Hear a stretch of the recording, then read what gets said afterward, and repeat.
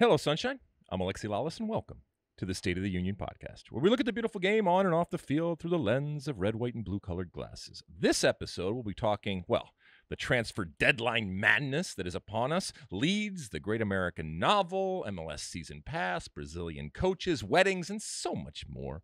But first, joining me, as always, my friend, my colleague, and my guiding light, David Mosse, a soccer savant and a Fox soccer researcher and writer extraordinaire. Mosse, how are you doing on this? Well, we're recording Wednesday, February 1st in the year 2023. I am doing well. We should note producer Sean Sullivan is not here. He has been called into jury duty. It's unclear whether he'll be selected for a case. I might be in the minority here, but I'm hoping he is selected and it's like an O.J. Simpson year-long murder trial. Yeah, you never know what you're going to get. I served on a jury once where it wasn't that exciting. It was typical L.A., where one person was suing another over plagiarism over a story that they had, but it was nothing even remotely like that. So we don't know when we're going to see Sean again. But you know what? We have wonderful people that pick up the slack, and who knows? You might get Wally pipped. It's happened before. Have you watched anything? Anything interesting going on? Not really. The only thing I've watched since our last pod is this David Letterman interview with the president of Ukraine, Zelensky, which is on Netflix, which I found actually quite fascinating. Really? Yep. You liked it. I have not watched that. Now, but what I think we should say that today, relative to watching things, because this is always a hot topic when it comes to streaming and everything, today is the first day that you are able to purchase the new Apple MLS fare, okay? The season pass, MLS season pass on Apple TV over there. And, you know, we've talked about this on numerous pods here. So I went through the whole thing and navigated through to purchase it. Now, because I'm already a subscriber to Apple TV, I get it for less and it cost me $79. Now, that's neither here nor there. In terms of me telling this story, I was much more interested in how it was going to appear. When you go on the site, it wasn't, I'll be honest, I was a little disappointed in that it wasn't boom, because this is a huge thing for Apple. This is unprecedented in terms of what they are doing and kind of, you know, like Apple does from a technological perspective, something completely different and pushing the envelope for what they are doing relative to live sports and getting into it. Maybe this is, you know, that test going forward for some bigger things, and it probably is. But I would kind of like to have seen it right front and center. I had to look a little bit, and eventually you can find something up there. The signing up for it was very, very easy, especially since I'm already a subscriber. And now we'll see ultimately what this platform is going to bring in terms of the presentation. But I will be, because I'm a huge MLS fan, I will be spending a lot of time on this Apple platform because that is where you can go, whether you're here in Los Angeles or anywhere else in the world.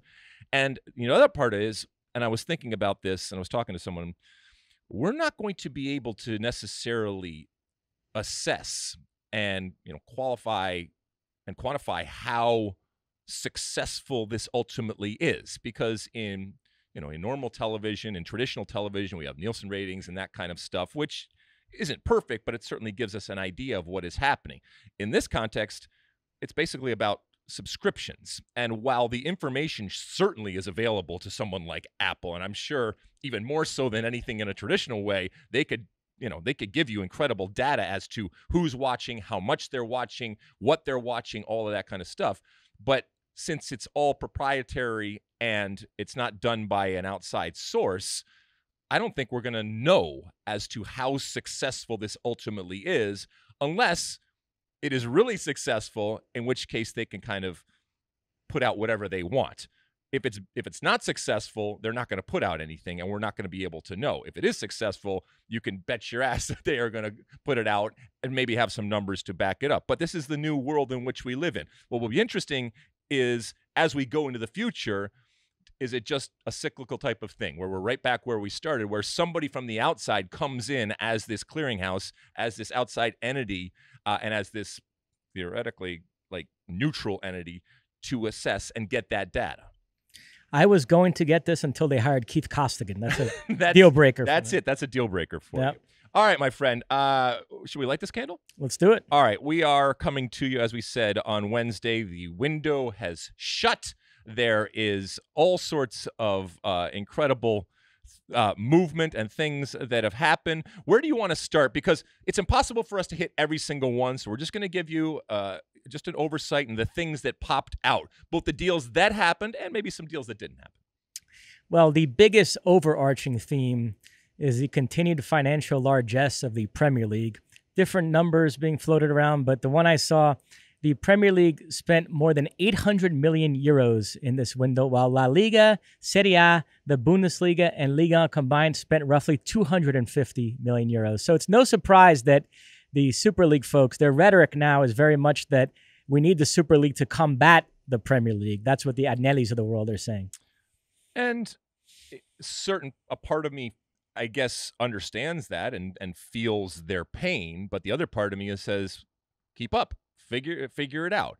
And I think their point would be, but this is outlandish spending and this is ridiculous spending. Now, keep in mind, the financial fair play, what it was on paper and what it was in theory, in practice has worked out very, very differently. And we've seen, and this happens in all industries, you try to find loopholes. It happens, in taxes and business and all that kind of stuff. You try to find loopholes to your advantage. Not illegal, not against the laws, maybe at times against the spirit of the law, but you try to find ways to gain an advantage until those loopholes are closed. So for example, amortizing things over year after year after year of the spend that you have as opposed to the money that you ultimately make, it can make it make you look a whole lot better. But all of that doesn't mean anything relative to what you are talking about, which ultimately is that when it comes to spending, it's not as if they're just a little bit ahead. They are light years ahead when it comes to what England spends.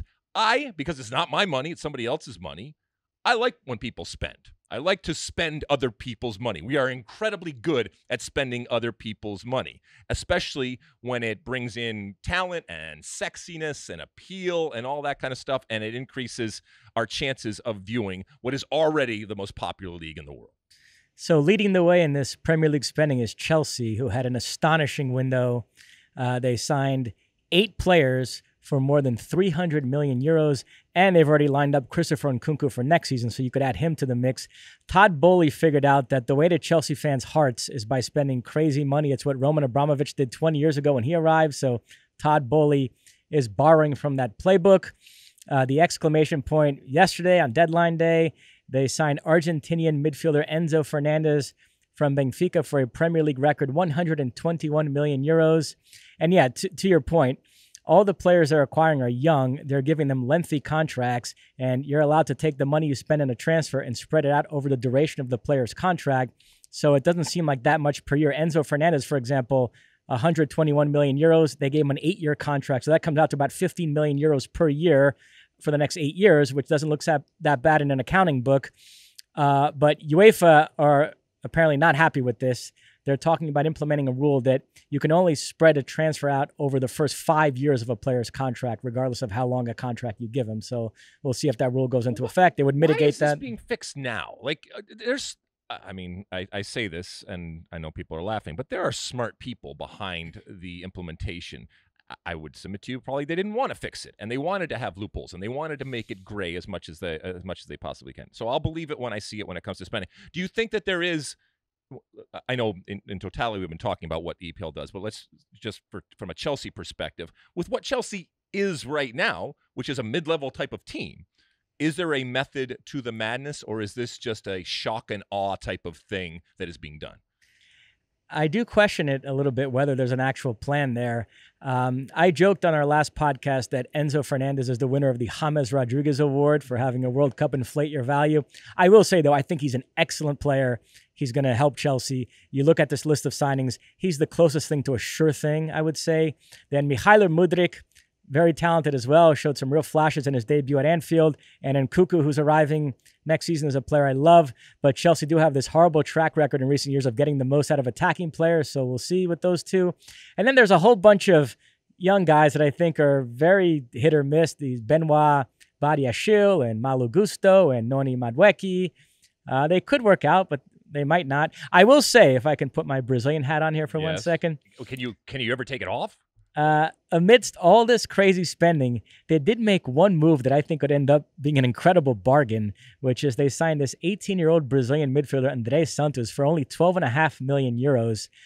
He's a terrific player. Right now, he's captaining Brazil in the South American Under-20 Championships. He's been the best player in that tournament, has 4 goals in 4 games. I'm a big fan of his. When you look at the crazy money that's thrown around on Brazilians, we talked about in our last pod how Brazilians, their value tends to be overinflated. That's an example of you getting a Brazilian for a bargain, because that kid has the potential to turn into a real star. And for them to get him for only 12.5 million euros, I think is incredible bit of business. But yeah, overall, they spent crazy money. Now, we've talked about this before, this concept of overspending. If there is no salary cap and you're in compliance with financial fair play and you have limitless funds, so spending big on one player doesn't preclude you from spending big on another if you really want him.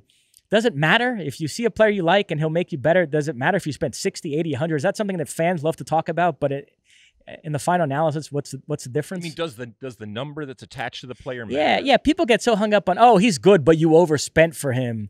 And that really matters in American sports where there's a salary cap and you overspending on a player can hurt your ability to strengthen other positions. I wonder sometimes at high-level European football, we talk about this stuff, overspending, but does it actually matter? Yeah, I mean, because it doesn't have a direct hit, or it doesn't put the spender in a problematic position, literally financially. Yeah, you're losing less, but I do think that there's a game within the game, and that there is a competition in the competition, and that, I don't know how much, a oligarch or a nation state or something like that cares about when somebody says, hey, that was really smart business, or hey, they really know what they're doing in terms of identifying talent. But I do think that from the outside, that number that is attached to a player, whether it's right or wrong, we associate that with the quality that they have. So I do think that it matters. Yeah, I would say the one caveat is a big fee can affect the player's performance. It can be an albatross around his neck and create unrealistic expectations on the part of the fans. So in that respect, it does matter. Chelsea also in the news on deadline day for a couple of other transactions. They tried to send Hakim Ziyech on loan to PSG. The deal was agreed. Fabrizio Romano gave it the here we go treatment. Ziyech was already in Paris, excited about it. It was going to be him reuniting with Achraf Hakimi. He flew to Paris, right? Yep. And then we come to find out that Chelsea sent the paperwork wrong 4 different times, and they ended up missing the deadline. PSG were unhappy. They appealed. The appeal was rejected. And so Ziyech is now going to have to go back to Chelsea. I'll say this. If Chelsea did this on purpose, it's really Bush League. And if they didn't do it on purpose, it's really embarrassing on their part. Either way, Mosse, I cannot understand. I think it's grounds for firing, immediate termination, all right? If you mess up the paperwork. By the way, who even deals with paper anymore? I mean, I know I have this for a note and something like that, but this should be like just hitting a button. It should just happen automatically. There should be some formula. And if you don't, go hire some kid who can write the code to have the formula so you don't have to mess around anymore. This should never, ever happen. It should, and it's not an excuse if and when it does happen, because you should know, you should have everything buttoned down, and you should literally be able to press a button and it just all does it for itself and there is no problem. So I don't know ultimately what happened. And it sucks. It sucks for the player. And then ultimately it sucks for you because you are going to look like a moron. I will say on the topic of Moroccan players, Olympique Marseille signed that midfielder Ounahi, who was a real revelation at the World Cup. They got him for 8 million euros. He scored on his debut today against Nantes. That might be the biggest steal of this whole window because he's an amazing talent. But back to Chelsea, one player that did successfully unload is Jorginho, who goes to Arsenal. I think this is a sneaky good move. Arsenal, they wanted to add a midfielder. They tried for Moises Caicedo from Brighton. Once they realized that wasn't going to happen, they pivoted to Jorginho. Jorginho's a guy who's gone from being preposterously overrated a couple years ago when he was touted as a Ballon d'Or contender, but to now being slightly underrated. I think he's actually a good player for Arsenal to add in the middle of this title race. But this isn't going to, seal their fate relative to winning the title. But this is a nice piece to have. It's a nice depth piece to have. And Arsenal now is in that position where they're no longer in the desperation mode that we have seen them in the past, where you do strange and stupid things oftentimes. And so they can afford to kind of pick and choose and just add some things that are going to help them get them where they want.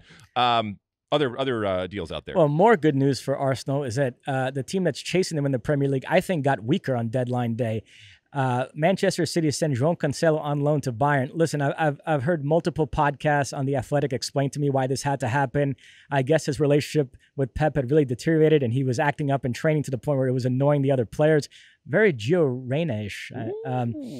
And so Pep felt like we just have to get this guy out of here, okay? But the bottom line is, on paper, Manchester City's squad is weaker today than it was yesterday, and this is a potentially incredible move for Bayern if he can recapture his best form there, because I do think João Cancelo, when he's playing well, is terrific. If he's happy. But, again, Bayern will have looked at the situation, kicked the tires, and kind of looked and said, all right, this is an unhappy player. Doesn't mean he's not. I mean, well, he is a great player, and we can use him. I agree with you. I think that this is while Manchester City will look at it as addition by subtraction, I think Bayern Munich will say, we will take your malcontent right now because we have an opportunity. Well, I don't know he's necessarily going to play and start every single game, but he is undoubtedly a good player that needs a change of scenery. So that's the incoming from Bayern Munich. Sabitzer went out, and so I think Bayern Munich did a good job this window. Sabitzer goes to Manchester United. He's a replacement for Christian Eriksen, who's going to be out 3 months with an injury.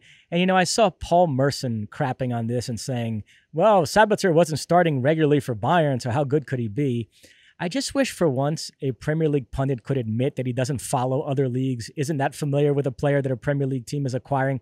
They always have to come up with some take, and it's always some simplistic take they pulled out of their ass that just shows that they have no clue about it. They can't say anything actually insightful about the player. So, you know what I mean? These Graham Souness's and Paul Merson's.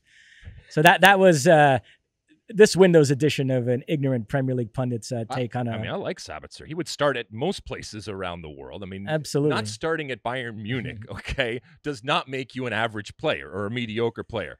And by the way, this isn't some obscure player coming from some obscure team. Okay, I mean, I get it. It's impossible unless you're a savant like yourself to be able to follow every single team and know every single player out there. But this is, like I said, this is not just some. Just any player. And so I think it's a good signing. And from a Manchester United perspective, again, it goes back to kind of they're not where Arsenal is, okay? But this is a much more low-key, almost strategic, dare I say strategic, when it comes to Manchester United type of signing for them. We mentioned Manchester City sent João Cancelo on loan to Bayern. There were reports on Monday that they were going to go after Anthony Robinson as his replacement. Nothing came of it. Some people think maybe in the summer they will, but that was an interesting 24 hours there where U.S. fans thought that was an actual possibility that Anthony Robinson was going to go to Manchester City. You know what? So I like the, I love all the rumors and I love all the speculation, whether it happens or not. I mean, sometimes the deals that don't happen are even more interesting than the ones that do. You mentioned Hakim Ziyech, then that one that fell through. Julian Araujo from the LA Galaxy. I know you're going to get to that because that's craziness. But this is kind of what we want. I mean, strange ones like the Matt Doherty situation going from Spurs to Atletico Madrid. So it hit on a couple of those. But I love all this weird stuff that's going on in the West. And again, a lot of it comes down to desperation, and we got to make a move, and we either literally need something in order to do well, or we need to put that message out that we are spending and we are doing something to make us better. Yeah, the Araujo one is incredible. So Barcelona attempted to acquire him from the Galaxy. And this is the Los Angeles Galaxy of Major League Soccer, right? Correct. Okay. Araujo, who's played for the U.S., but ultimately chose to represent Mexico internationally.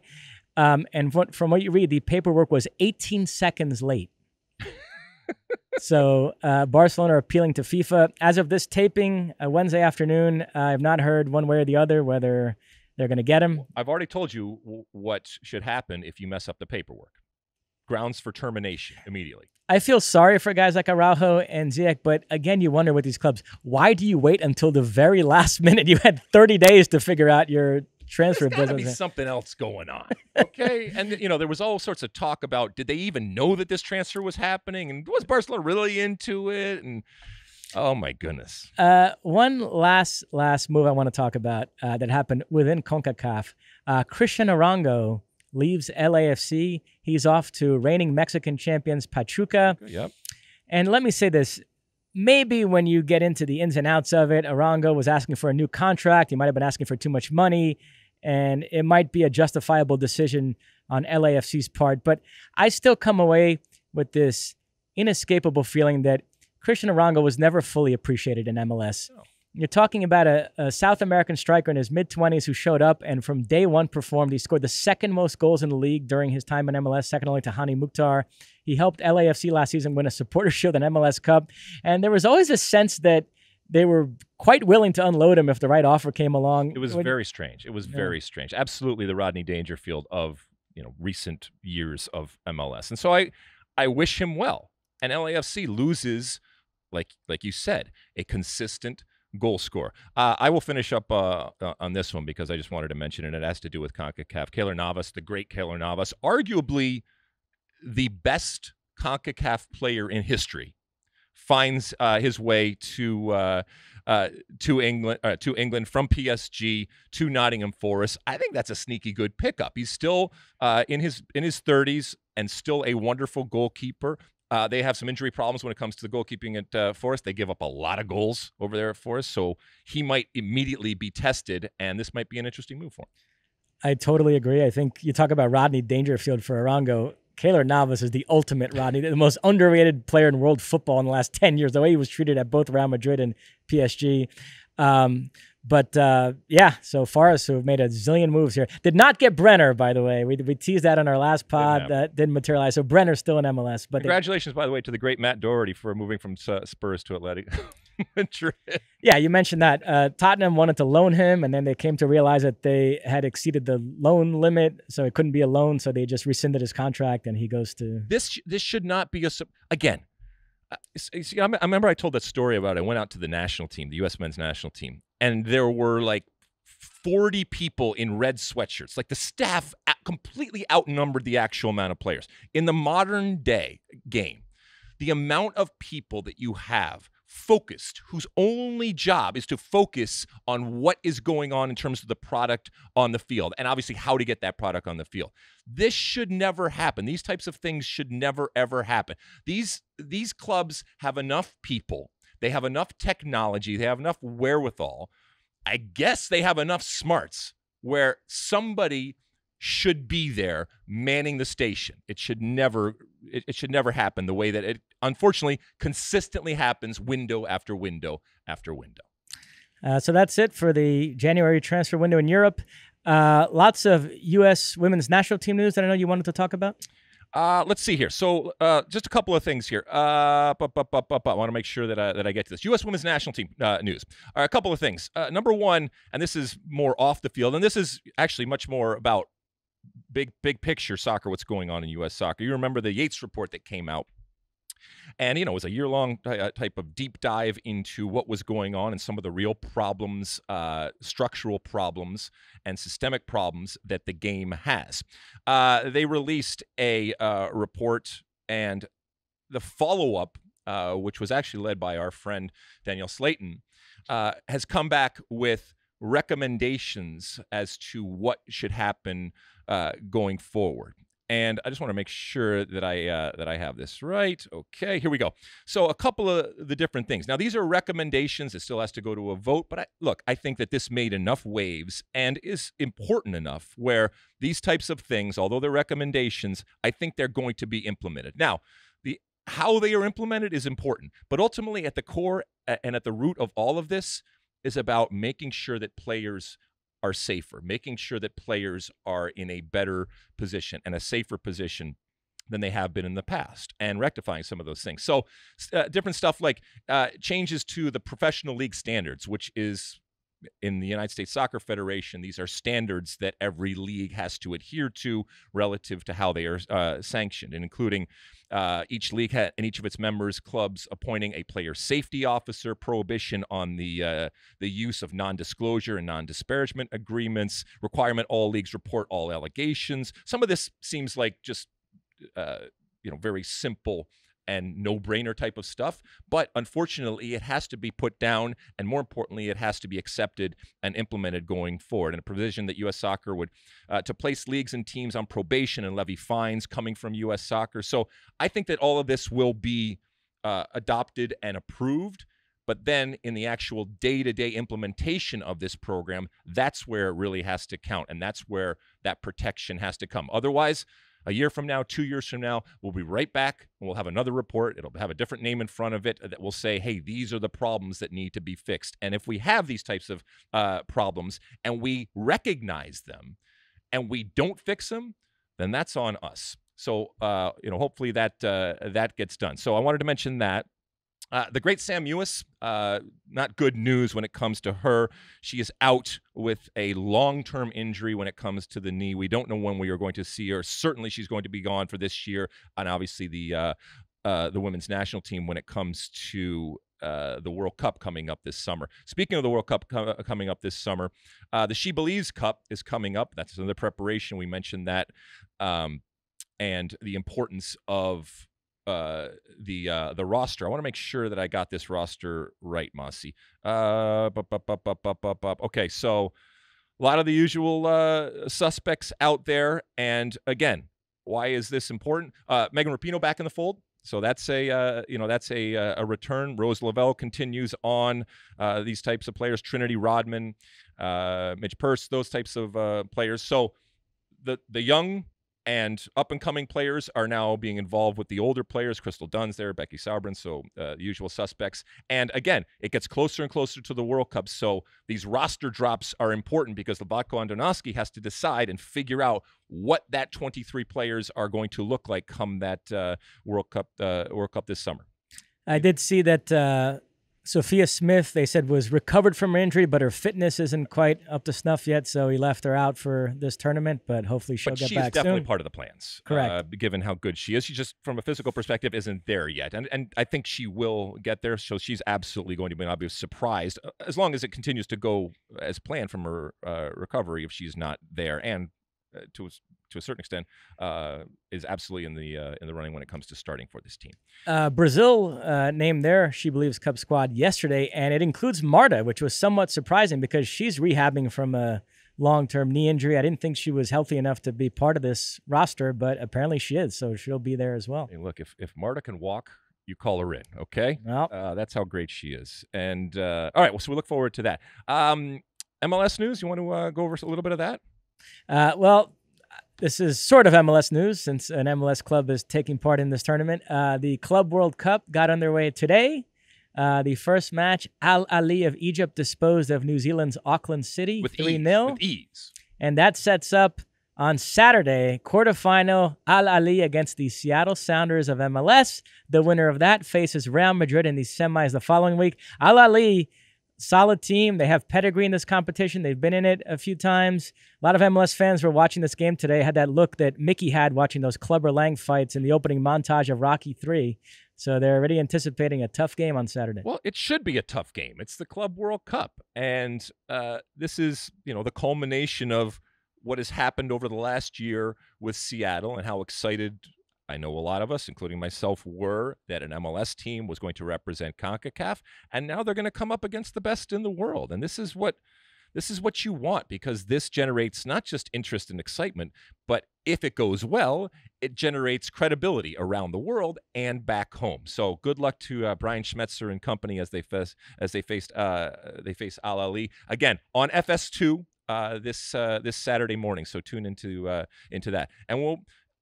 Obviously, I'll be pulling for Seattle. I would love nothing more than to see them get a chance to take a swing at the great Real Madrid. That is it. All right, let's take a break, and when we come back, we'll have a weekend preview. Don't go anywhere. All right, welcome back. All right, let's take a little look around Europe in terms of a preview this weekend. Mosse, lots of stuff happening. Where do you want to start? Over there in the that EPL thing? Let's start in England. The League Cup final is set. Yesterday, Newcastle 2-1 winners over Southampton to complete a 3-1 aggregate triumph. And then today, Manchester United 2-0 winners over Nottingham Forest to complete a 5-0 aggregate triumph. So that sets up Newcastle, Manchester United, February 26th at Wembley. Bruno Guimaraes sent off yesterday late in the match. He got a straight red card. That means a 3-game suspension, but that carries over to the Premier League. So he'll serve that in Newcastle's next 3 league games. That hurts their top 4 ambitions, but he will be back. How is that fair? What do you mean? It carries over.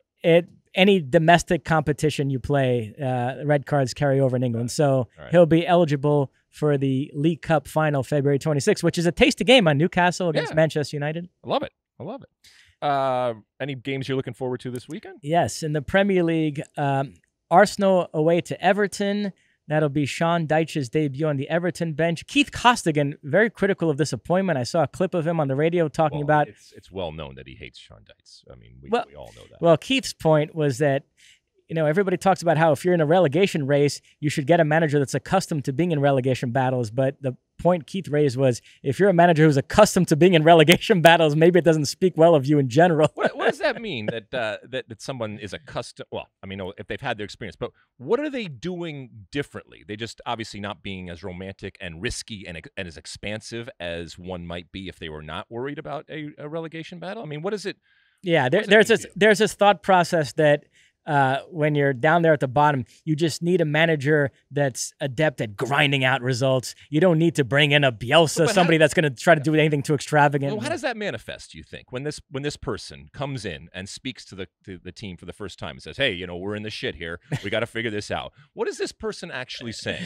I don't want you to attempt to dribble or to pass or to do anything other than defend and make sure we don't let in goals, and then on the off chance that we do get the ball, hopefully you get taken down for a foul, and then we bring it up for set piece? I think that's it. That's Sean Dyche football in a nutshell right there. You just summed it up. All right. Okay. Well, I'm looking forward to seeing it. I have plenty of friends that are Everton fans, and the level of fear and misery right now, I've never seen it this bad. So he's got his hands full. Weston McKennie could make his debut for Leeds away to Nottingham Forest, which is kind of interesting because Forest was a team that also tried to get him. They tried to hijack that deal late, but he ended up at Leeds. You are going to be interested in this game, but you've made abundantly clear on Twitter the only reason you care about this game is because there are Americans involved. Yeah, I mean, so look, I am excited and happy for Weston that he has found a place, and I will be watching. I said this the other day on Twitter, and I think I've talked about this before, but for many American fans, including myself, all right, not everybody, but for many, Leeds is our weekly must-watch EPL team. When I roll over early on a Saturday, Sunday, I make sure that of all the different games that I can watch, if Leeds is involved, that's the one I'm watching. And it's not because of their history. It's not because of their passion. It's not because of their culture, but it is simply because of the pride in that obvious American connection with Jesse Marsh as coach and with now all of these different players, whether it's actual U.S. men's national team players or even Jack Harrison, who played in MLS and comes from American University. That is the attraction. And let's be honest, Mosse, that is what is being sold when it comes to the Leeds brand. And if and when that changes, Jesse's gone, the players are gone, that American connection is gone, there will be those that stay. You need only look at the Fulham fans that were created during Clint Dempsey or Brian McBride's time.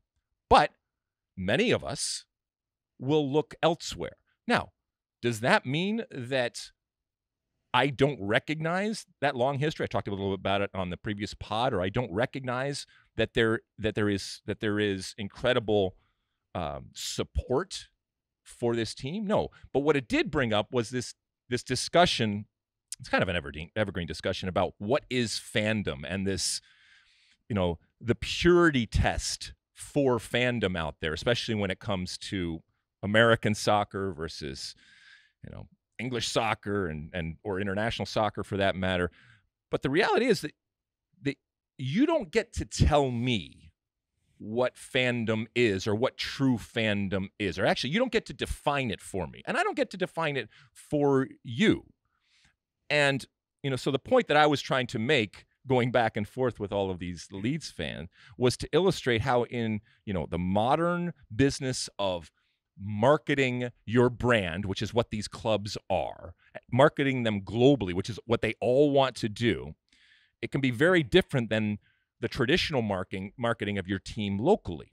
And so that traditional customer experience that we associate with teams, and the attraction and the connection to that product, it can be redefined. And oftentimes it's being redefined from 1,000 miles away. And look, I hope that if and when this ends, this Americanism of Leeds, that there are plenty of Leeds fans that say, that's my team.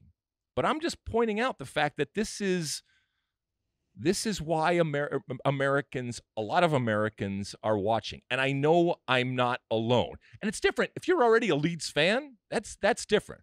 But you can imagine the reaction from Leeds fans over there. Some of them even used actual full sentences. So I was impressed with that. The big one in England this weekend, Tottenham will host Manchester City. These two teams just played, mind you. You might recall. Yep. Spurs had a 2-0 halftime lead, and then City scored 4 unanswered. They won 4-2. So now they meet again. City 5 points back of Arsenal in the Premier League race. Yep. Gotta win.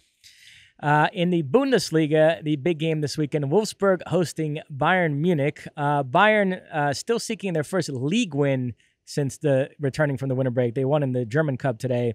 Wolfsburg, they had been on a great run of form. Their first 2 games after coming back from the winter break, 6-0 win over Freiburg, 5-0 win over Hertha Berlin, but then they lost to Werder Bremen last weekend and lost to Union Berlin in the German Cup, so that momentum halted. We'll see what they can do here. Niko Kovac, by the way, is the Wolfsburg coach, former Bayern player and manager, so that adds some spice to this fixture. Yeah, but they have bolstered their ranks when it comes to Bayern Munich for this run-in. So, I mean, if there ever was a time for them to go on a run, and we've seen them go on a run, this is it.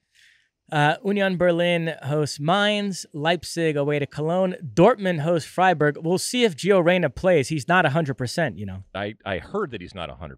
So at some point he will be, at which point he will, figure in as a starter.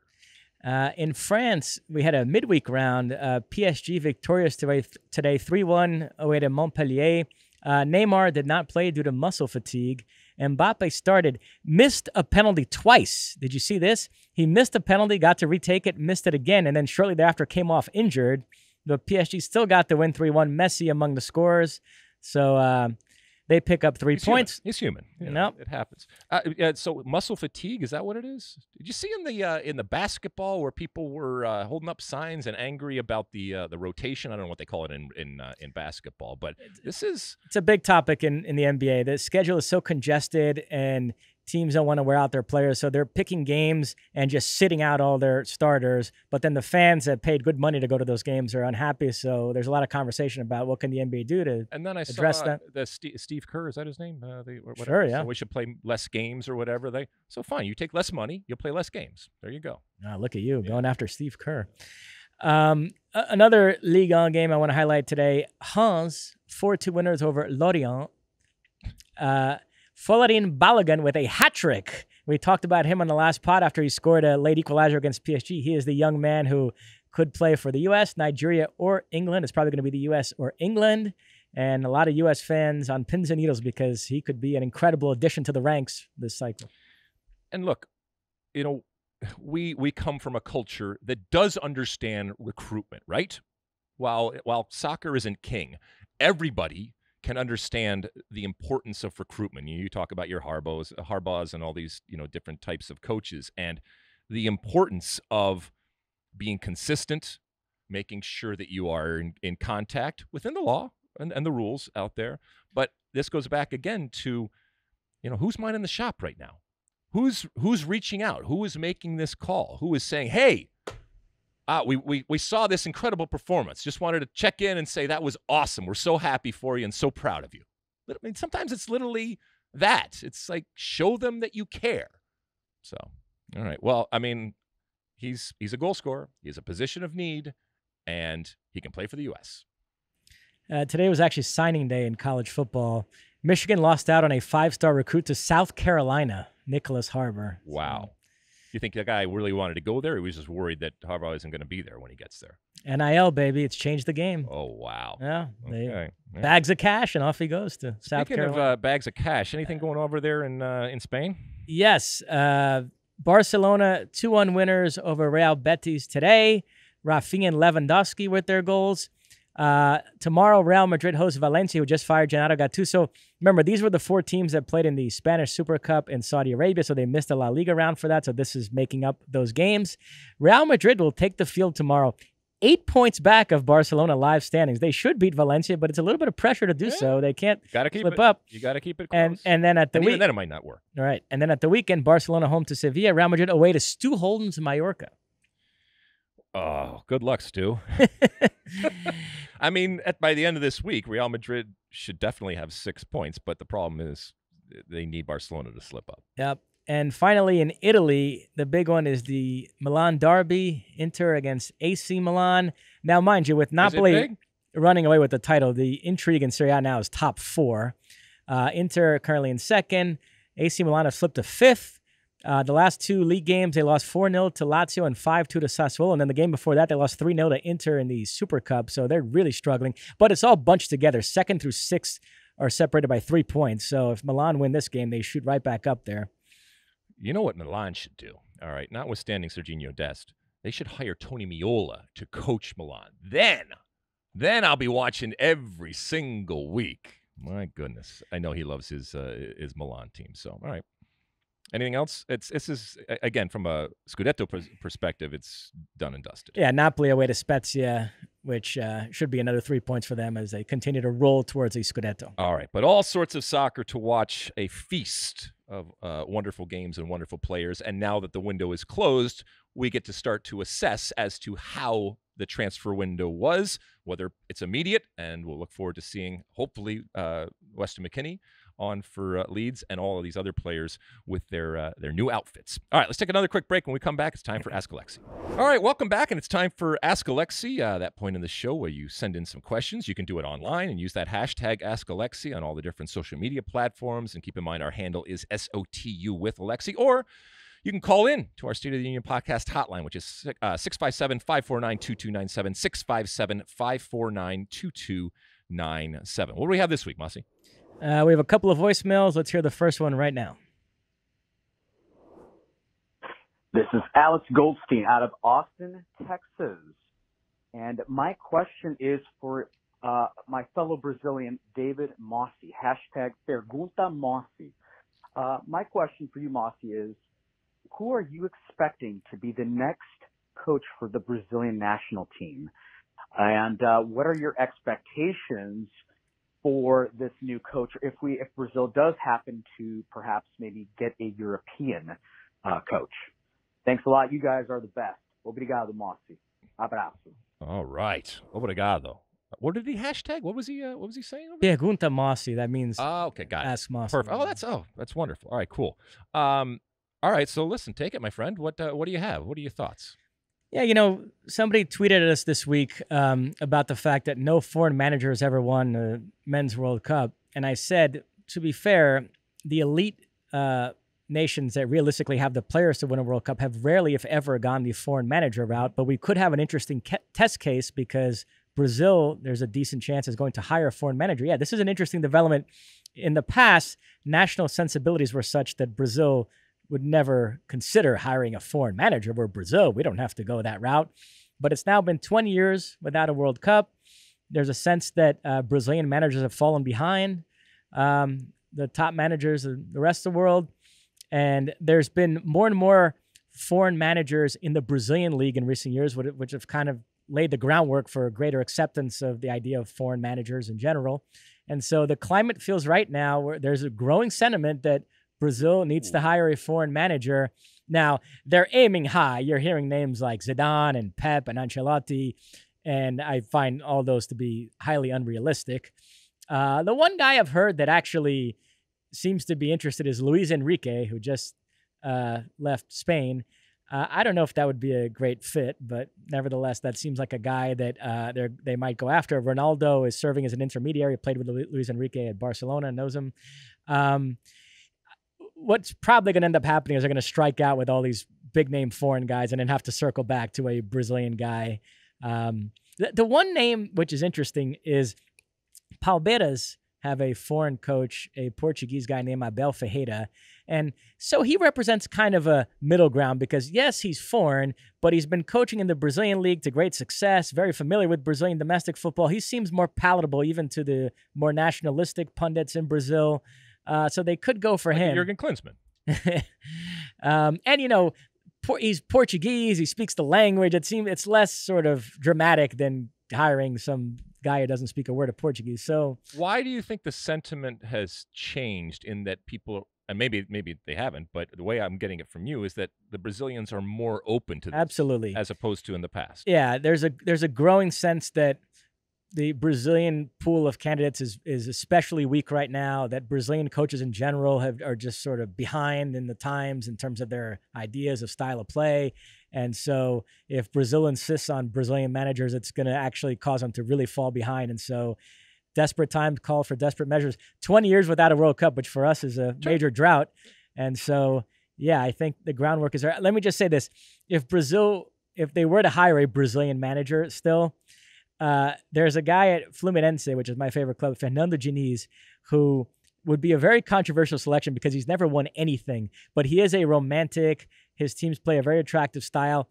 And I'd be curious to pair his ideas with the quality of player you have in the national team, which is much higher than what you have at any Brazilian club. So that could be an interesting marriage to see what that guy could do if you gave him players the caliber that Brazil has. Scaloni never won anything. Yeah, Brazil. Southgate never won anything. No, that's a great point. Brazilian pundits are very hung up on this thing of, oh, what has he won?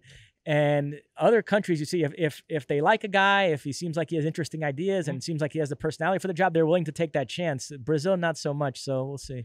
You mentioned Luis Enrique, and when people ask me, who would you be okay with? Who would you like to see? I got a lot of time for Luis Enrique. I think, especially because language does matter, okay? And the ability to speak the language is important. But if you took that out of the equation, and I don't know how well or if at all he speaks English, but let's just say it's not great. I like his character. I like his personality. I like his passion. And I think that would be something that would be really interesting going forward. So I want to put him out. So you've evolved a bit on the language thing, because in the last cycle when U.S. Soccer didn't pursue Tata Martino and the stated reason was he didn't speak the language, you were kind of okay with that, but... Oh, no, I think you should speak the language. I think ideally. Yes, ideally. But if you're not and it's opened up to others, I mean, look, I got coached by Bora Milutinovic. I mean, he spoke 5 languages and he didn't speak any of them well.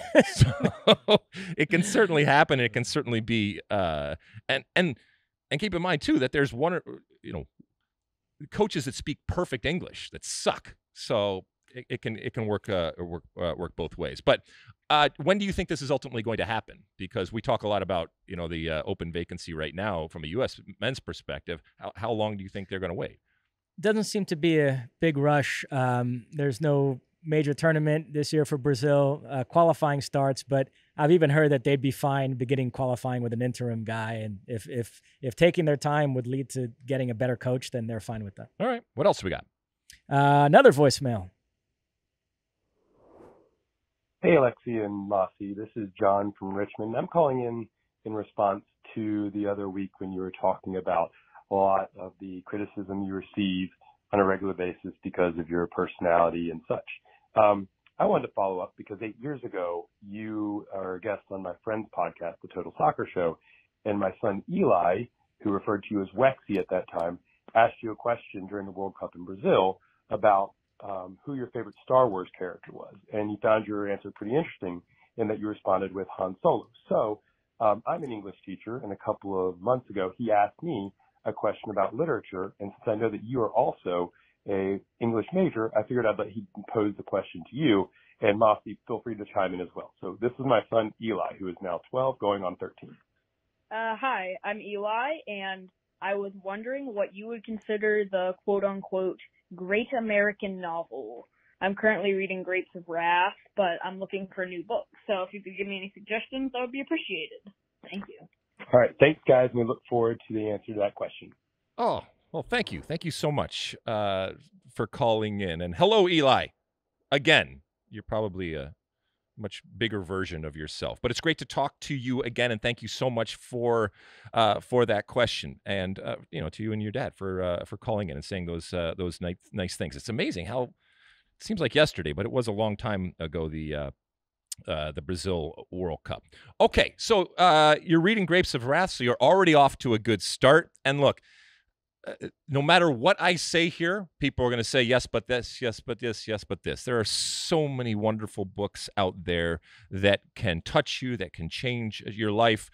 You're already off, like I said, to a good start there. I think a lot of people would put, things like The Great Gatsby from F. Scott Fitzgerald. I think that's probably at the top of a lot of lists out there in terms of the great American novel, Moby Dick, The Sun Also Rises, maybe some more contemporary ones, Bright Light, Big City, Fear and Loathing in Las Vegas, Hunter Thompson, if you're into that. On the Road, Jack Kerouac, a little bit more beat, hippie type of thing there.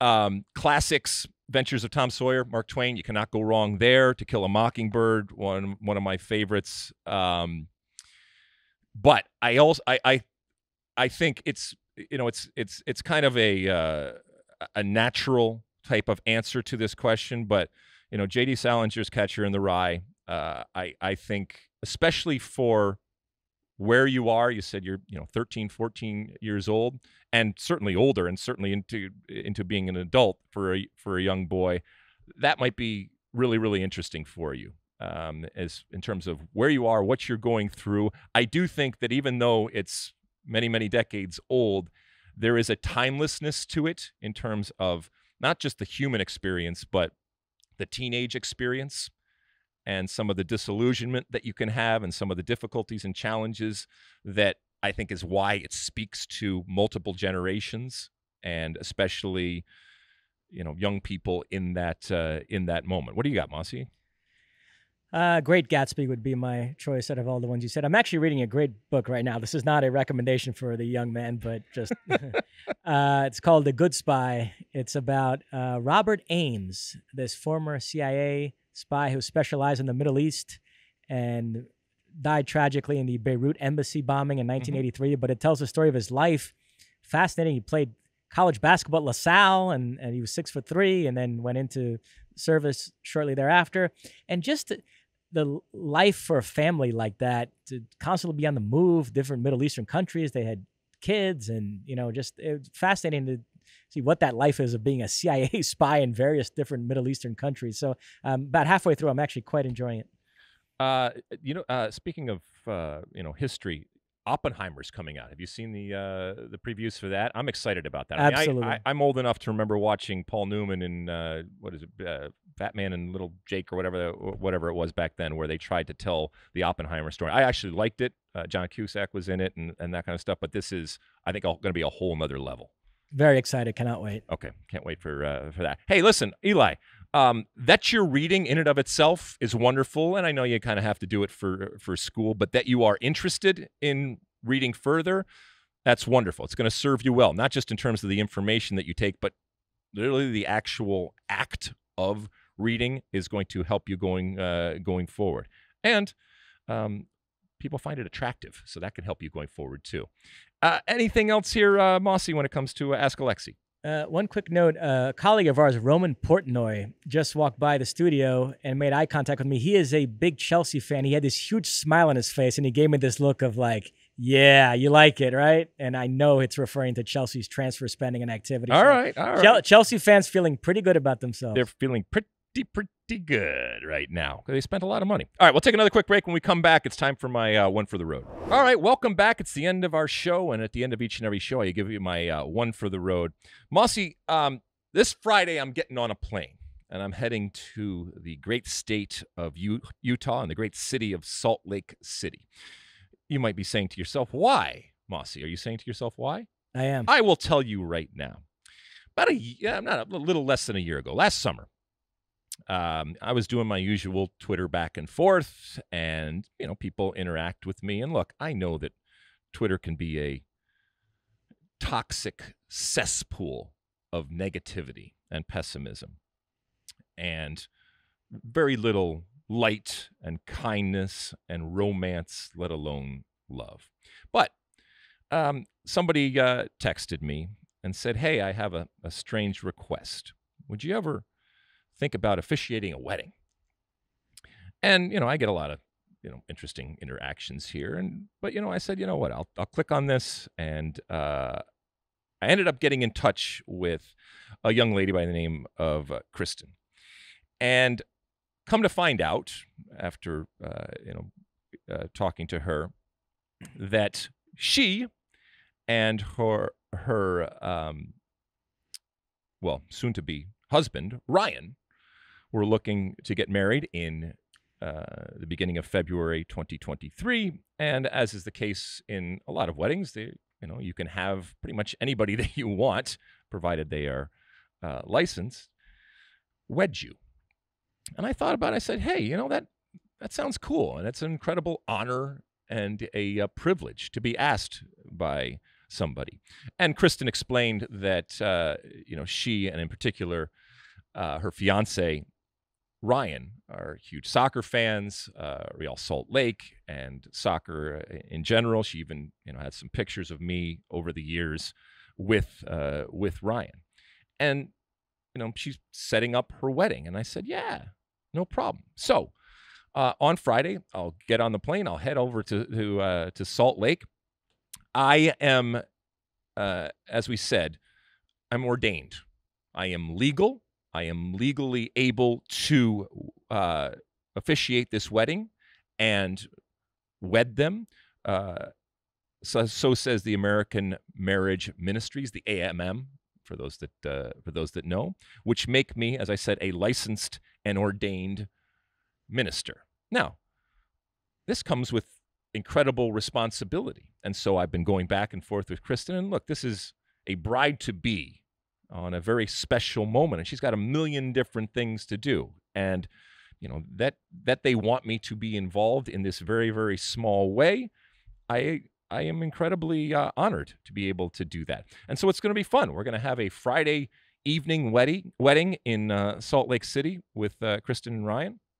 And I have practiced what I am going to say. Obviously, it's their wedding, and so they've given me what they want me to say, and I will hopefully pull off the performance to their liking. But by the time people hear this, at some point in the next couple of days, the wedding might be over, and so congratulations and best wishes to the happy couple, to Kristen and Ryan. I hope you have a long and healthy and productive and successful and loving marriage and lifetime.